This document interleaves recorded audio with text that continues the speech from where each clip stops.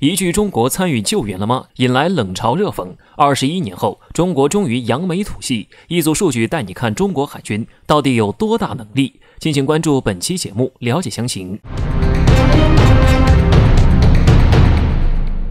21年前，一场震惊世界的灾难发生，那时的一句中国参与救援了吗？引发了外界的冷嘲热讽。而21年后，中国海军用自己的实力，不仅证明了自己，还远远超出世界级军事强国。2000年8月13号，俄罗斯海军一艘核潜艇在巴伦支海参加演习时，突然意外沉没，船上的118名船员全部遇难，外界称之为库尔斯克核潜艇事故。从遇害人数来看，如此大的事故并不是一件小事，而后关于核潜艇的打捞工作也就随即展开。我们知道核潜艇的打捞工作并不是一件很容易的事，有人甚至形容救援潜艇这件事本身就是一个悖论。我们知道在设计潜艇之时，人们将其定义为一种行踪隐秘的水下攻击武器，为了使得潜艇更具威胁性，人们想方设法地掩盖其行踪，希望它能够永远不被敌人所发现，这样就能够最大程度上给敌人来致命一击。那么问题来了，一旦潜艇失事，那么找寻它的踪迹也就变得异常困难，就连军事实力强悍的大国也不例外。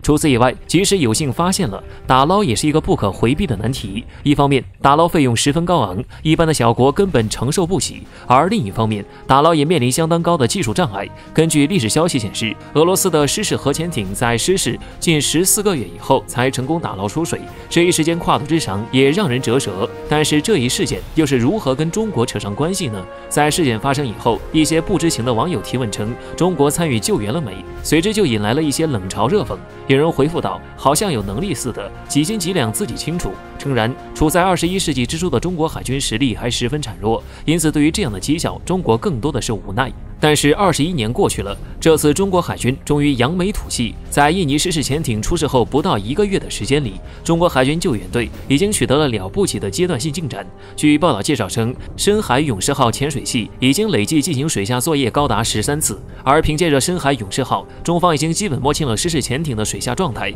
并成功打捞出一部分的潜艇部件。不可否认的是，这次中国对印尼失事潜艇的打捞工作具有划时代的意义。相较于俄罗斯14个月的打捞时长，中国仅仅用时不到1个月就取得了突破性进展。更为重要的是，当时俄罗斯潜艇的失事深度也才不过100米，而这次印尼失事潜艇则位于水下850米的大海深处。可见，单单从这一组简单的数据对比，就能看出中国超俄罗斯太多。21年，中国海军真正完成了从无到有的巨变。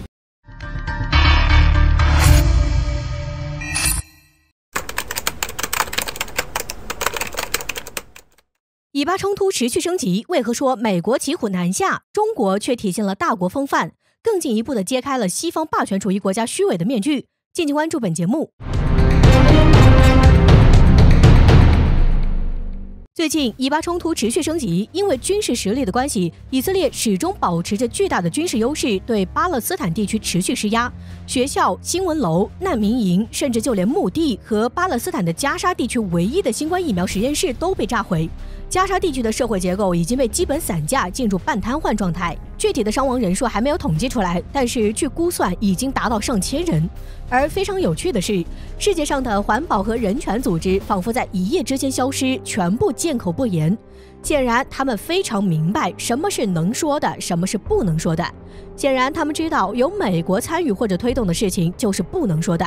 但其实美国也是近乎于骑虎难下的状态。为什么说是骑虎难下呢？首先，我们要明白以巴冲突出现的本质，实际上就是阿拉伯人和犹太人的宗教冲突，核心点是圣城耶路撒冷。美前任政府特朗普对于以色列的支持是几乎没有条件和底线的，这和他为了争取国内福音派教徒的选票脱不开干系。而拜登政府又延续了这个策略，或者说事实上已经无法改变它，因为如果贸然改变这个政策，会被外国的舆论贴上反犹主义的标签，而这个标签与另一个更恐怖的标签几乎密切相关，所以没有人能承受这顶高帽。况且犹太人的境外游说集团掌握了大量的话语权，对于资本国家来说，话语权和财富是分不开的。因为美国整体的问题，合法化的政治现金是官员们的重要敛财手段，所以为了不缺少这部分的财富，他们也不愿意去改变。但是美国人真的就喜欢这样吗？恐怕未必。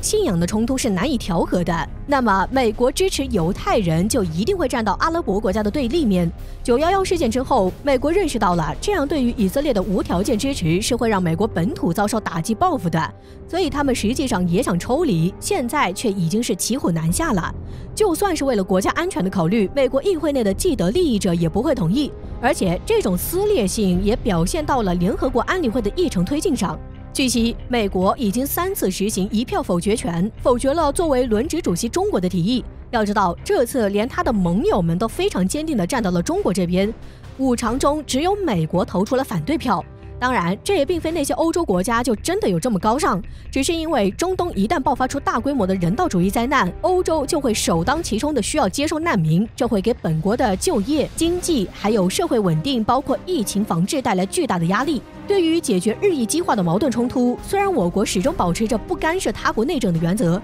但是作为联合国安理会的主席国家，我国外交部发言人依然表示会加快推动双边会谈，争取和平地解决两国矛盾。而这种做法无疑和美国毫无底线的偏袒以色列有着显著的差别，体现了真正的大国风范，也更进一步地揭开了西方霸权主义国家虚伪的面具。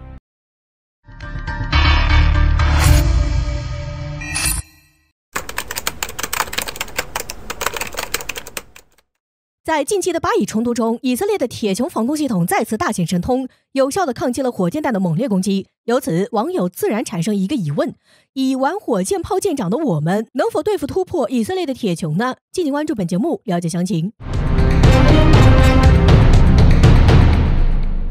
对此完全不必考虑，我们的火箭炮对付铁穹没有任何问题。一般的火箭炮依靠饱和攻击就可以突破铁穹。例如40管122毫米火箭炮，一次齐射只需20秒左右；一个9门制火箭炮连，一次齐射360枚。为了应对一个火箭炮连的齐射，按照铁穹最大锁定目标数计算，需要2套；按照1套系统备弹数计算，则需要3套。即便火箭炮连的第一次齐射被铁穹悉数拦截，火箭炮采用自动装弹或模块化装弹需要大约3到5分钟，然后来吧，互相伤害呀。远程火箭炮突破铁穹，首先可以依靠速度。关于铁穹的技术指标，有3点道出了其局限：其一，铁穹 Brock 1可以拦截射程70公里内的火箭弹；其二，铁穹的塔米尔拦截弹的飞行速度 2.2m；其三，铁穹可以拦截15公里处时速300米每秒的目标。这3点实际上是相互关联的。射程超过70公里的火箭弹末端速度要大于铁穹拦截弹的速度，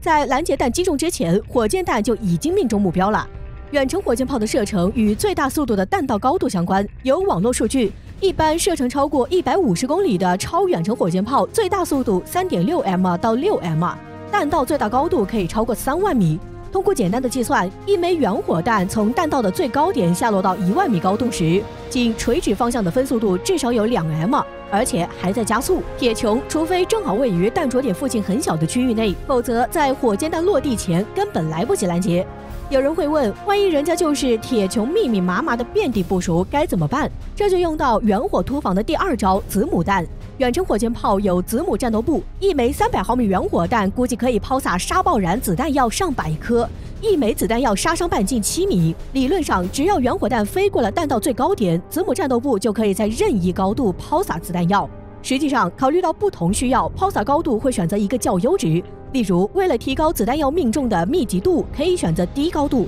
为了突防，可以选择较高的高度。因此，如果铁穹真想和远火硬刚，很可能面临真正的弹如雨下。因此，仅以现有的技术看，我们的火箭炮、远程火箭炮突防铁穹还是没问题的。不过，铁穹也有升级计划。铁穹 Brock 2的目标是能够拦截射程200公里的火箭弹，对此也不必担心，因为我们的技术储备里还有更多的突防手段。例如，气象局装备的 SY400 台风探测火箭，弹体上有大边条翼，既有助于增程，也赋予火箭很强的变轨机动能力。在探测台风时 ，SY400 先后投放了6个下投式探空仪。如果为了突防需要投放被动式诱饵或主动式干扰机，也是有可能的。还有一种火箭炮，其火箭弹不仅有边条翼，还采用了2级发动机。这种火箭弹的第2级发动机可以用于增程，可以大幅度提高变轨机动能力，还可以用于末端增速突防。另一种突防手段分导式多弹头火箭弹也是有研究。分导式多弹头火箭弹既有利于突防，也可以精确打击，与子母战斗部的天女散花不同。但是为了保证子弹头的威力，火箭弹的弹径至少在500毫米以上。这么大的火箭弹怎么看都不像火箭弹。类似的硬货我们还有不少，但很少装备，因为300毫米、370毫米远火就够用了。而且火箭炮也不能抢了弹道导弹的生意。综合起来看，即便没有弹道导弹、巡航导弹、高超音速导弹、滑翔制导航弹、巡飞弹、无人机、隐身无人机等远程打击兵器的配合，火箭弹仅凭一己之力，采用高射速、高速、超高速、变轨机动、被动诱饵、主动干扰机、子母战斗部、分导式多弹头等技术，打穿铁穹 Broke N 没有大问题。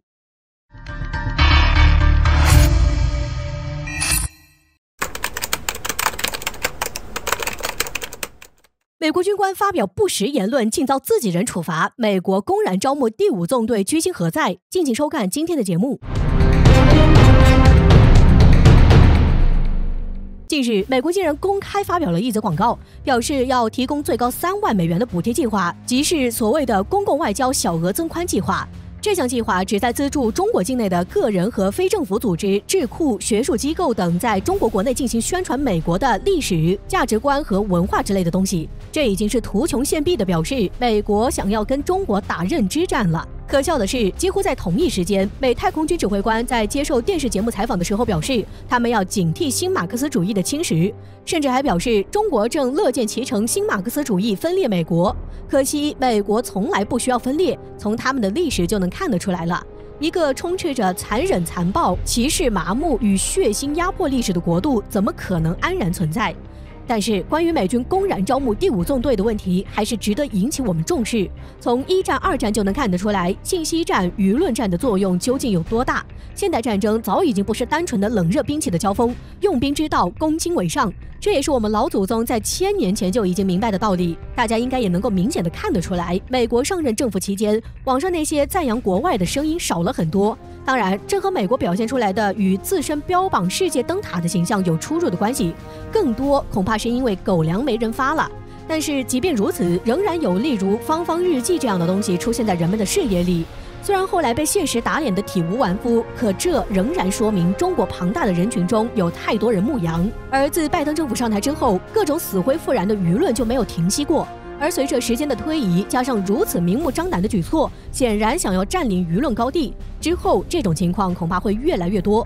可能有人觉得这个情况是无稽之谈，经历了疫情之后的中国人应该可以很明白地看出来中国体制的优越性。但是舆论战、信息战、认知战这些东西都是长时间积累铺垫的。大家可能经历过那种外国的月亮格外圆的岁月，互联网被公知们把持，各色对外国琳琅满目的宣传，甚至还有宣传印度的。神州大地上终究还是会有没有经历过疫情的人出生，他们也会有经过那段认知被外界信息塑造的年龄。如何把握好舆论的高地，向他们灌输正确的唯物史观，反对并制裁这些香蕉人是重中之重。而对于所谓舆论战的反攻，我却觉得可能没有太大的必要，因为有点脑子的人都容易变红，只要愿意沉下心看一遍马原，外国的人民就能知道他们生活在一个怎样的谎言之中，只是愚民政策让他们明智未开。